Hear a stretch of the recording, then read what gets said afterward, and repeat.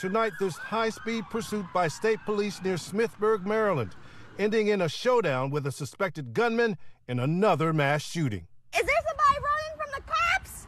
You can hear the volley of rapid gunfire. Holy shots fired! Turn around! The state police responded, pursued the suspect. Suspect fired and shot state trooper in the shoulder, who then returned fire and shot him back. It all started around 2:30 this afternoon with reports of an active shooter at the Columbia Machine Manufacturing Plant, about 75 miles west of Baltimore. Gunshot victim. Police are en route. Being advised that it is Columbia Machines.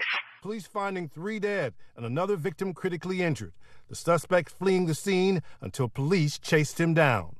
Gunshots were exchanged between the suspect and the trooper. Both were injured and transported for medical treatment.